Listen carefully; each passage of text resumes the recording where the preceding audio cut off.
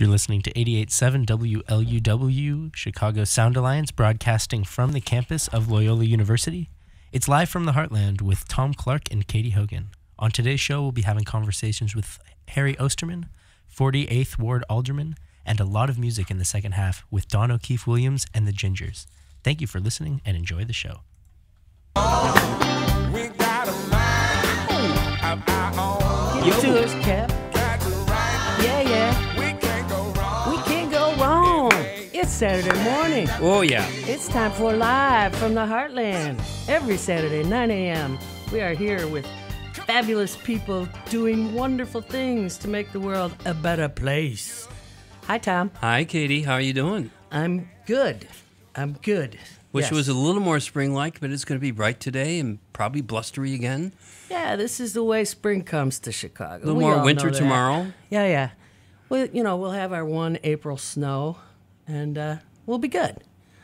Palm Sunday snow is always a good thing. Things will warm up just in time for us to accept all those new economic refugees from south of the border that somebody wants to send our way. Throw open our arms. Our arms are wide open. Mr. We know what Trump, an thank economic... you for inviting people to sanctuary cities, you big, crazy guy. That's what we meant to do when we called ourselves sanctuaries. Yes. Thanks, dude. We're ready. Just put the kids back with their parents, you jive turkey. Yes, right. Meanwhile, the entire national security apparatus is on an acting basis. Every leader across the board is not appointed, just acting as if they know what's going on. Which means there's been no advice and consent from anybody for these appointments. Not for a few months. So these are all this is the Trump crew that are guarding your homeland security, everything from the disasters that are not being dealt with correctly to the foreign policy, which we have, it's kind of like on a merry-go-round at this point. But it's a kind of moment where Katie and I and Michael, if we were here, are going, Trump the disruptor. Maybe the deep state needs a little bit of this disruption because we remember going back 40, 50 years when expressing our First Amendment rights, we were spied on by the Army and a bunch of other things. So it's an interesting time before we immediately say, oh, how could you do that? Well, that's kind of the thing with Trump is, there are certain truths that he is speaking that need to be spoke. And like you said, things that we've known for a long time about the deep state of our politics anyway. How strange it is for such an instrument to be being used for that purpose.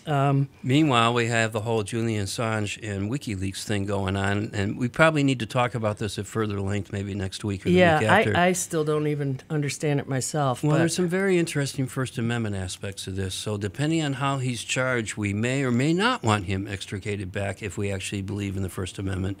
And again, that deserves a longer... Extradited. And indeed, that requires a longer conversation. Yeah. So, meanwhile... It's Record Store Day, and we Yes. just mentioned that because we do have a lot of music here, and it's a good time to go out and get, if not an LP, your favorite CD or, I guess, online stuff, but do it through a record store because we need those independent retailers to keep bringing us fresh, new music. Yeah, and in Rogers Park, the new one is right there in Greenleaf. Wonderful, yeah. I forget the name. But check it out. Okay. It is a new place on Michael Greenleaf. will text me the name from Connecticut. So we had a lame duck city council bid farewell to Mayor Rahm Emanuel and give him a parting gift of $2 billion in TIFs to two developments that have had some debate, but unresolved in some people's mind. Like a big kiss to the city, huh? Uh-huh. Come on, right on the lips, babies. Give me your $2 billion so that rich people can get richer and not have to live with poor people. Ah! Well, he did sue. My head is exploding. There you go. That was our Head is Exploding feature for the week, alongside making sure that our expenses are being covered by suing Jesse Smollett for $130,000 to repay police investigative costs. It'll be an interesting precedent to see how that happens. Sorry. And just to finish that particular thread, Kim Foxx has asked for an independent investigation so that maybe someday we can clear the air about all this back and forth and back and forth. I knew Michael would text me the name of the record store. It's Electric Jungle. Thanks, Michael. Let's see. Yeah, so we did that. We did the white privilege outrage of FOP asking for Kim Foxx's head. We mentioned last week that the UIC faculty, graduate faculty, had finally gotten a contract, and we just want to mention the Loyola grad students who were recognized as a union 2 years ago are still battling to get a contract. Or maybe just working to Well, get a they've contract. continued to work, Yeah. even though But they I don't mean- have a contract. So want to keep them in mind. If you're looking for something to do after school this spring, 6 to 12-year-olds are invited to join the Potawatomi Park Drum Circle every Thursday, 4:30 to 5:30 through May 30th. Just show up. It is a wonderful opportunity to get your rhythms going and join with other neighbors to have a lot of fun at Potawatomi Park.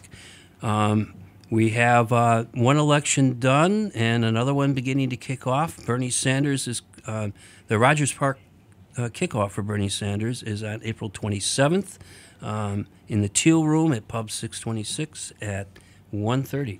We'll remind you of these things that come up later in the month. Right now, and also on April 27th is the 49th Ward cleanup, I understand.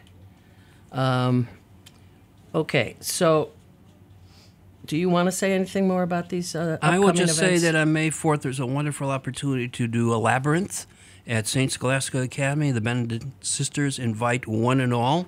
You can come anytime between 12 and 8 p.m. to 7430 North Ridge. The labyrinth is behind that big old building where the Uno High School also is located now. It is actually a wonderful experience. Yeah, they don't call it Uno anymore. It's a different name, but I can't tell you what it is. It's called Arrow, but I think most people know it as the Uno thing that St. Scholastica used to be. That's Yeah. the only reason I put it that way. The reason why Michael is not with us is that he's been spending time in what were the last weeks with his brother Bo out east. And Katy, a word? My love to the entire family gathered out east, and we'll, I'm sure, celebrate Bo's life sometime in the future. But Bo James was well named. He was a true Bo and a lover of all. His beautiful children, Ashley, Jessica, Travis, Brooke. Thank you. In my mind came back. My heart is, you're in my hearts. You had a beautiful father, and he did good work. His graceful exit was a gift to all of you, I know. And we're going to play a song on his behalf as we welcome in our first guests. So to you, Bo James, we will remember you well. We'll always think of you with love.